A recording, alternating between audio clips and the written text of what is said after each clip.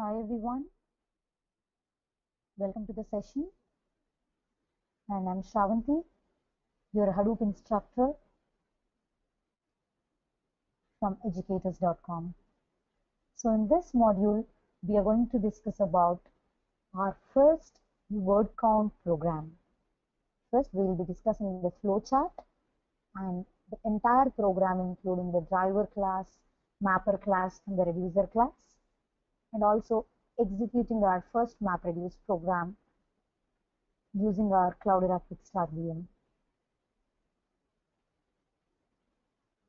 So this word count program is like a hello world program in other programming languages. That means in this program, we are going to understand the syntaxes, we are going to understand the flow, the execution, each and everything.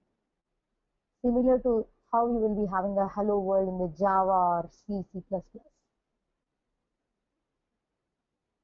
So in this word count program, what we are going to do is, on the left hand side, you will be having your input file. This input file can be anything which consisting of a group of words. And as a final result, what we need to count is how many times each word is getting repeated inside this particular input file. That means if you see the input file as hello world, how is world, how are you? My final output of my word count program must need to be displayed how many times hello is repeated. It is one time. But in case of the word, world is repeated 2 times, that is in the first line and in the second line as well. Similar way, if you take how is also repeated in the 2 times. That means I should see a result saying r1, hello 1, how 2, like that. How many times each of the word has been repeated, it has to get displayed as part of your final output. And if you see the flowchart, as we discussed in the last module about how your MapReduce stages are getting executed. That means whatever the input file which we are having it, as a first step, this input file is going to be divided into the input split. Input split is nothing but a logical reference to your actual block, as we discussed in the previous module. By default, here, if you see this, it will take read line by line, and your input split will be taken into these line by line. And also by default, we have something called a text input format.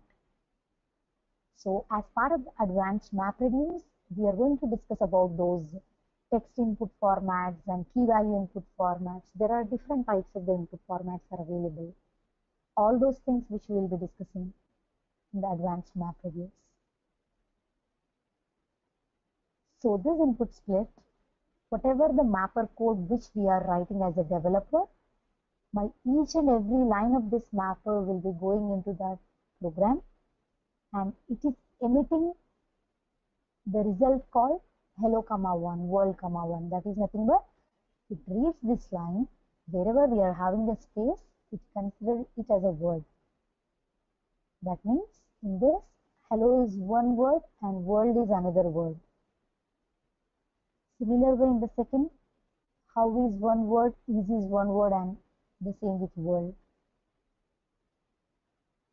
So in the mapper, we are going to use a string tokenizer method, or else even you can use a split method. Wherever you are having a space, you can consider that as a word. And also here as a value, every place we are emitting it as a 1 itself. That means this mapper and the reducer, everything expects our results to be in the key value format itself. That is the reason why in the mapper you can see a word 1, hello 1, how 1, like that. Those are all key value pairs. So once all of these intermediate mapper output results are emitted, during the shuffle and the sort phase, all your keys are going to be grouped together, and also your keys are getting sorted out. That means if you see this, here I'm having a hello, only one time it is there, but here I'm having a how, and in the third mapper also I'm having the same key. That means as part of this shuffle and sort phase, these same keys are grouped together. You see the how?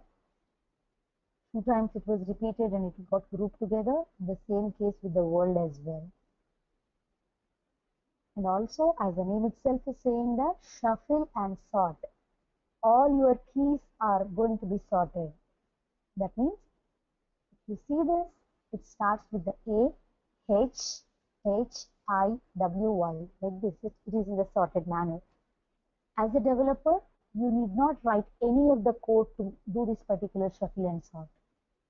Automatically, your framework itself is going to be taken about the shuffle and sort. Only we will be writing a mapper code, and also we are going to write a reducer code.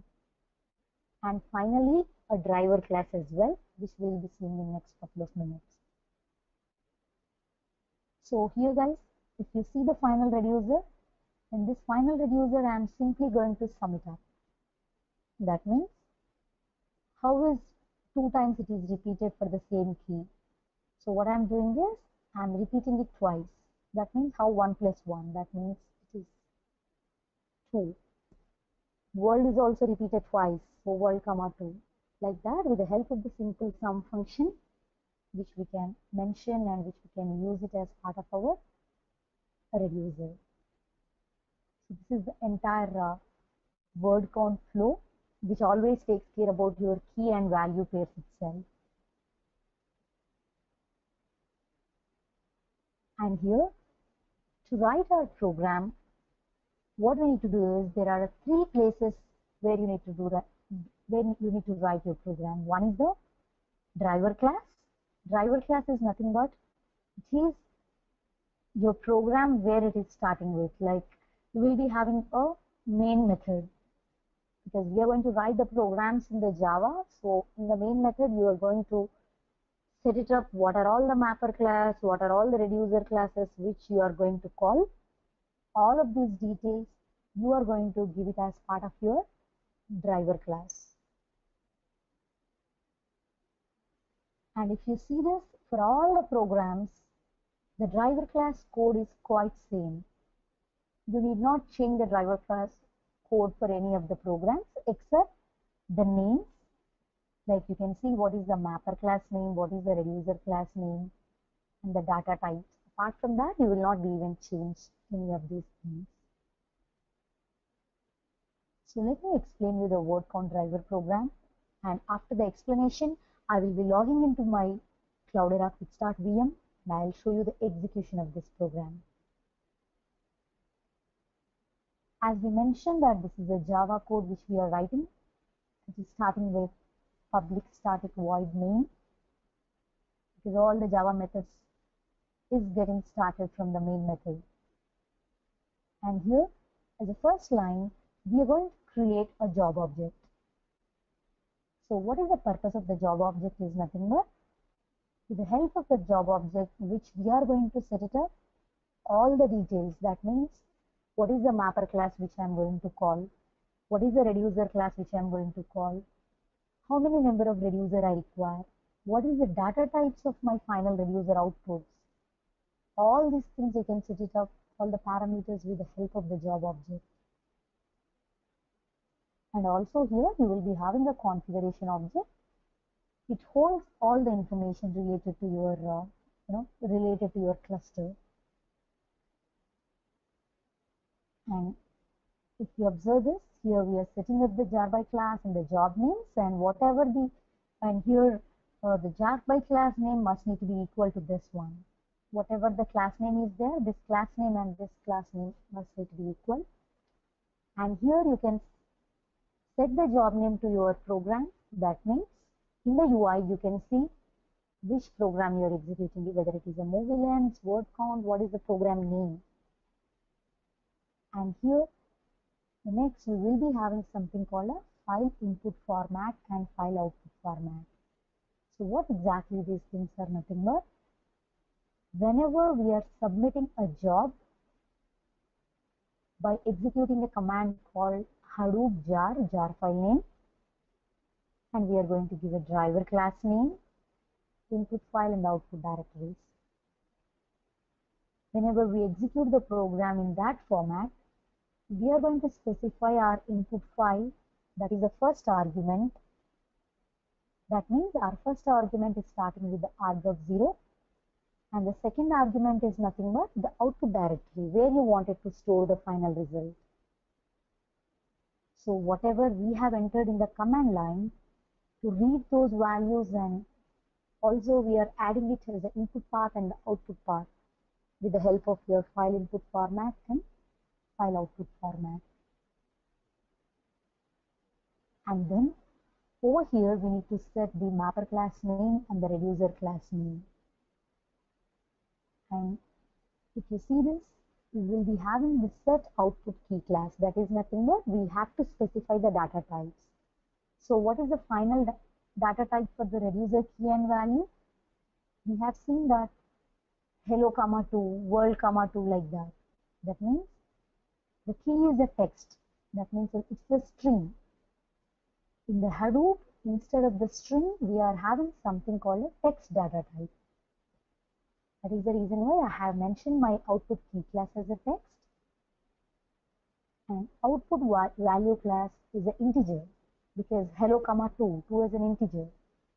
So here in the Hadoop, the data type will be int writable. If suppose if it is a float, we would have specified it as a float writable, double writable, like that. And once you set up all these parameters with the help of the job object, finally you are submitting your program to the cluster with the help of job.wait for completion. This submit your program to the cluster. So whatever the other programs you take, the same code you have to write it for all the programs, but you can just mention your another program name, like what is the class name, what is the job name, which mapper class you want to use, which reducer class you want to use, and also what is the final reducer, input and output data types. That means output key value data type, those things which you need to specify it in this program.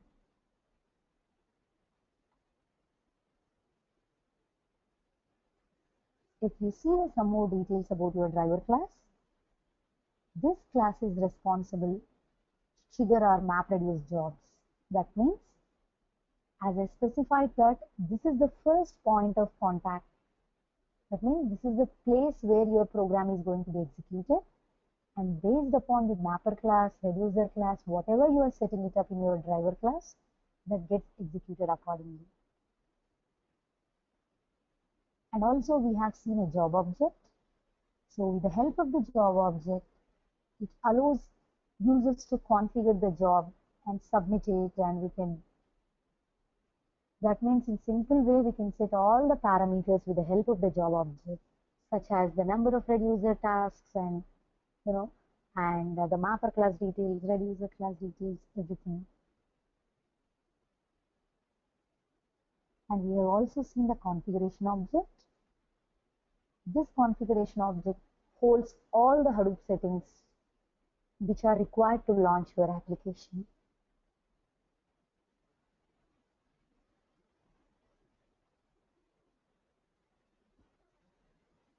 And also, let me explain you the mapper and the reducer class as well, and then we'll go back to our program and see it, the execution.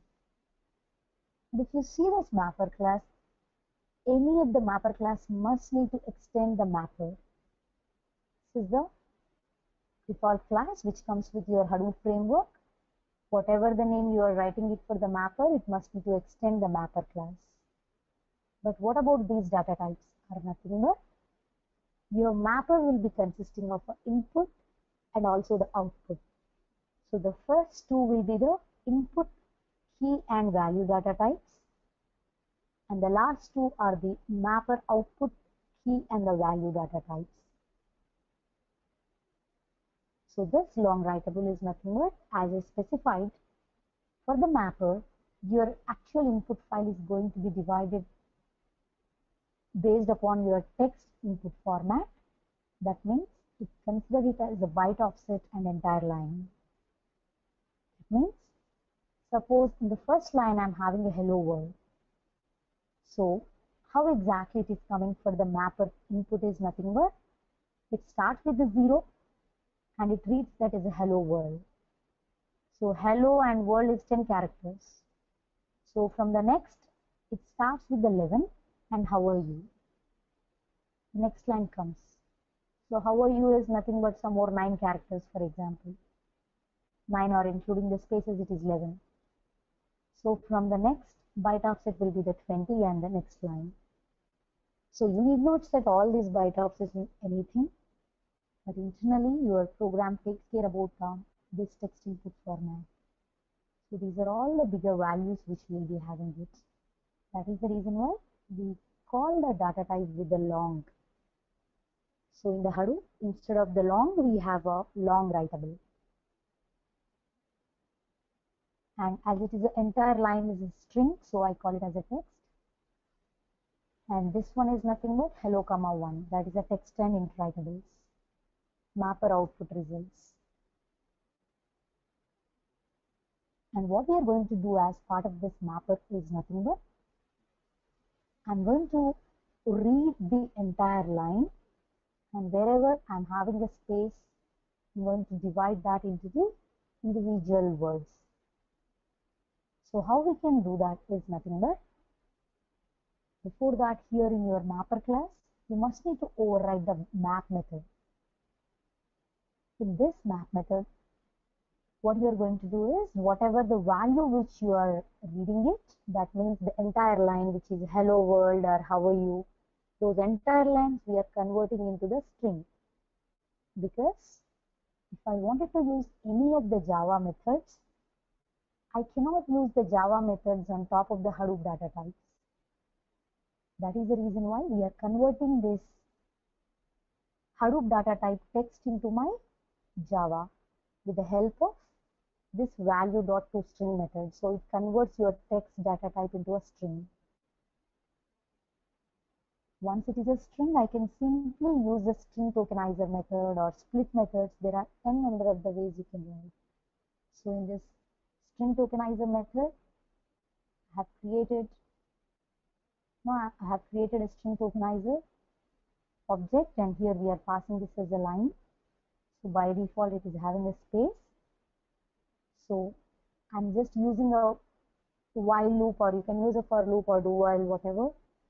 And simply why I'm using this loop is nothing but I have a lot of words. Suppose in the second line, how are you? I'm having the 3 words. So I have to navigate across these 3 words. When I require a navigation, I must need this while loops as well. While loops or for loops or any loop is required. So with the help of this ITR, iteration has more tokens. That means I'm checking it whether it is having any further words or not. Yes. The first iteration, we are having a how. Alright, that is having a word. So what we are going to do is, we are going to set it with the help of the context.write. So what is the meaning of the context.write is nothing but, if you wanted to display anything on the screen or emit any of your values, you will be using your context.write is a method which you will be using and setting it up. And also for the next token, we have to pass our counter. That is the reason why we are saying that word.set of next token. I mean, we are taking that what is the next token. Like that, we will be setting up all of these things until all the words are finished in that particular line. And also here you can see something called a 1. So what exactly this 1 is nothing but, as for the flow chart, here we are having how, 1, r, 1, u, 1 as part of our mapper output results. So everything, all the values are 1 in the mapper output results. So the help of these have created a final variable that is a fixed constant variable, and we assign it as a 1. and we change it to the int writable. That is the reason why we have mentioned that one over here. Because context.write always expects the Hadoop data types itself. If you wanted to directly set it up an integer, it doesn't even understand. You must need to specify it as int writable or so. So if you see this entire mapper program, for all other programs, only this lines differs. From the string tokenizer to the word set, whatever you are seeing, only these lines differs. The rest of the lines will be always same. Because whatever the program you are having, you must need to extend the mapper class and override the map method. And inside the map method, if you wanted to use any Java method, you must need to convert it to the string. Then, based upon your logic, you can write your code accordingly. But finally, you must need to have your context.write to emit the values, whatever the intermediate mapper output results you want to emit. And also, if it is having any exceptions, even we are also throwing those exceptions for IO exception and the interrupted exceptions as well. In case if you wanted to work on these exceptions, you can even have the catch blocks and write finally blocks, and you can even use those things similar to your Java. So if you see this map method, what we have done, as we have discussed that we have created a variable called 1, that is the final variable, constant because it is not changing any of the value. And we are converting our input type text to the string. We are using the split method or string tokenizer method to divide the space. And then with the help of the loop, we are navigating across to each and every word. And finally, with the help of the context.write method, we are emitting our key and value, which is word, comma, 1 for the mapper output results.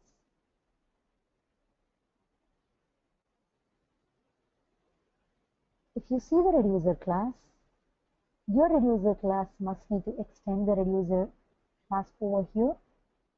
And also we need to override the reduce method, similar to the way how you are overriding the map method. Same way you have to override your reduce method as well.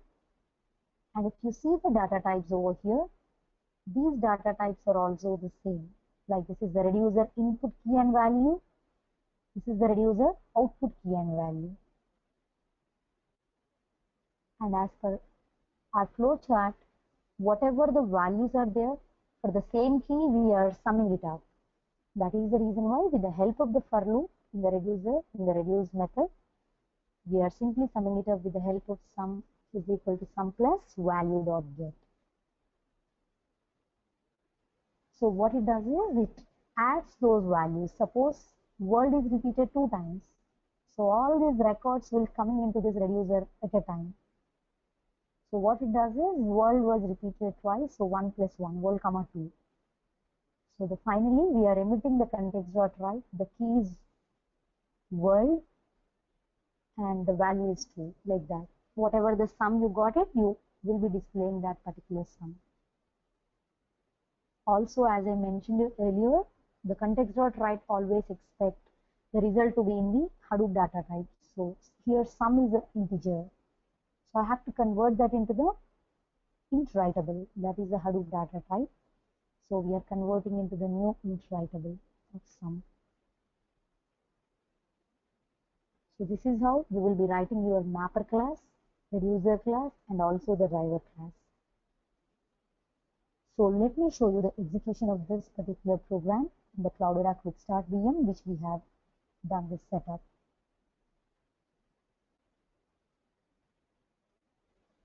Now we are starting up our Cloudera Quick Start VM, which we have done the setup in the last module. Open this, and in the left hand side you can see all of your machines, and let's assume this is your Cloudera Quick Start VM. Just choose that machine and click on Start. This will start that machine. So just after logging into the machine, And this is the initial page which gets displayed to us. So here by default all the services are up and running. If you wanted to make sure everything is already running, you can just do a sudo jps. This will display all the services related to your name node, data node, and also the resource manager, node manager. All your daemons will be up and running by default over here, so that we are all set to run our Hadoop programs, MapReduce programs. And to write our first program, what you can do is, on top of your Cloudera Quick Start VM screen itself, you are having the Eclipse here. There is a circle symbol. You can directly double click on that particular Eclipse. Once you double click on this particular Eclipse symbol, this will open up this page, which is Java Eclipse. By default, this editor will also get installed over here. So you will be already seeing it as a training project. You need not create any other projects here. So what you can do is, you can directly create the classes and you can directly write the code. If you want to create any of the class, just right click, click on the new, and you can simply click on the class. And you can give a name. You can remove the package if you don't require any of the package name. And here you must need to enter some of the names. Suppose for example, if you wanted to write a word count driver, just enter this as a word count driver, or whatever the values which you require. You can just click on the finish and you can see the word count driver class will be getting created here. The similar way for other things also, you can again come here and remove the package if you don't require anything, and just give the name as word count mapper, and also for the next you have to give it as a word count reducer, like that. So these are the three classes which I have created over here: word count driver, mapper, and the reducer. And the code is attached to your video itself. You can directly take that particular code and go inside your word count driver and paste the code whatever I have attached to this particular video. And the code is same, guys. If you see here, as I discussed in the driver program, we created the job object and then we have set it up the jar class and job name. Right? The code, whatever I explained, the same code which I have pasted over here. And also, we will be importing some of these particular classes, because when I use the job, when I use the file input format and file output format, such kind of the things, I must need to import those definitions from the other packages. That is the reason why we are just doing the import. And make sure that whatever the class name which you are mentioning over here must need to match with the class name which you created in the left hand side. Similar case with your mapper code and the reducer as well. Whatever the name you have entered as part of the mapper class, the same code need to be, the same name need to be given in the left hand side window, which is word count mapper. Similar way with word count reducer as well. The names are not matching, again it will throw you the error. So just take care about these things. And finally, to execute our program, and the code is same even in the mappers also. If you observe, I am extending my mapper class and I am overriding the map method, emitting the word comma 1. Similar way in the reducer, I am having these the sum which I am calculating it. And here you can see something called a iterable. Why I am having a iterable is nothing but, as part of your reducer input, one key can have a multiple values as well. Something like world is repeated twice, so world comma 1, world comma 1. Both will be coming into the reducer at a time. So there you will be having an iterable. So to execute this program, what you need to do is just right click and export. Here just choose a Java, the jar file,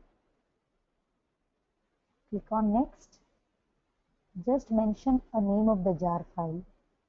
You can Give home Cloudera. This is the place where I wanted to store my program. Let's give any other name, wordcount.jar or whatever the jar you wanted to give. Like wordcount example.jar, for example. Just finish. Click on OK. And if you go into your this one, you can even verify it by simply doing the ls and see whether the jar has been created or not. See this word count example.jar has been just created. So what we require is to execute a program, we must require an input file. So let's create our input file over here. To do that, either you can use the gedit or vi editor, any kind of the editors which you can use. Suppose, let's assume I wanted to use the gedit and word count input, some name I wanted to give it to this, and I can enter the details called hello world, how is world, how are you. For example, let's assume this is the file which we are passing it as an input. So I just save that, and what you need to do is make sure that that particular file, what you created, word count input, must need to be available in the HDFS. I hope you guys remember our previous commands, the copy from local command. What it does is it plays the file from the local file system to our Hadoop. Word count input file, I wanted to place it as a word count input HDFS. This is the local file which I wanted to place it into my Hadoop distributed file system, so that in my next Hadoop jar command I can use this particular file name because the file is already there in your Hadoop distributed file system. It is done. So to execute the program, or else if you wanted to cross verify whether the file is placed correct or not, you can even check that again. Yes, the content is there. Now we are all set to execute the program. You can submit the program with the help of the either yarn jar or Hadoop jar and give the jar file name. The jar file name which I have created is this one, word count example.jar. And now you have to specify the driver class. So what exactly the driver class is nothing but just now we have created a word count driver. So this is the class where you have the main method. So just copy this name because you must need to give the driver class. And then you can mention your input file details as well. Word count input HDFS. Give the output directory. Give any of the output directory details. It can be the new, it must need to be the new one. So word count output directory 1. Just submit the program. Your program is get submitted to your resource manager. As per our theory, what we learned, it was divided into the number of inputs played based upon your content size, and each mapper will be assigned to that. Then your job is running by your application master. It's sending the status here.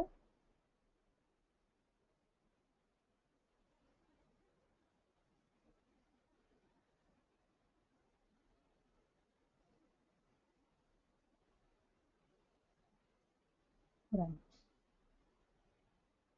Program is completed successfully. You can even see the details over here.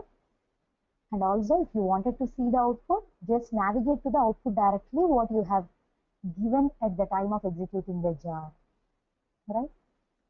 So just do a ls and see. You must need to see the output files in that particular directory. See here, one is a success file because our program is successful, and your result files are always be as part of your part files. That means if I wanted to see that, just use word count output directory 1/part-1 as zeros.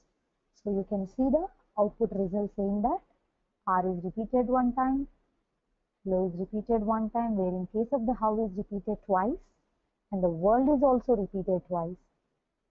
And if you observe all the keys, these are all the sorted manner, A, H, I, W, Y. So always keys are sorted, not the values. So this is how you will be executing your first word count program. With the help of the Eclipse, you have to write your programs like this. And also, if you wanted to see what are all the jobs were executed before, you can open your browser and even simply go to the 19888 port, or else even once you execute the program, you can see a URL over here. See this, the URL to track the job. So just copy that particular URL, go into your browser, paste it over here. You can see all the job details related to the program which you have run. The word count is the job name, which I have set it up with the help of my driver class, job.setJobName. And who am I? I'm a Cloudera user. So who submitted and how much time it has taken to submit, finish. All these details which you can observe it from this particular place, which is a job history server. This is how you can execute your MapReduce program. Summary. So in this module, we have discussed about the driver class, mapper class, and the reducer class. And also we have seen this driver class with the help of the job related parameters. We are setting it up related to the mapper class, reducer class, and the number of reducer tasks, all the data types. All of these things are set by the job related job object. And in the mapper class, we extended the mapper class and override the map method. In the reducer class, we extended the reducer class and override the reduce method. And we submitted our job with the help of the Hadoop jar command. Finally, we saw the output results, whatever the folder which we have mentioned as part of our Hadoop jar commands. And also we need to make sure that the input file must need to be presented in the Hadoop distributed file system before we are executing the job. And also we need to ensure that the output directory is always a new directory. Otherwise it throws an error saying that the output directory is already presented. Thank you. Let's catch up in the next module and let's discuss the another topic.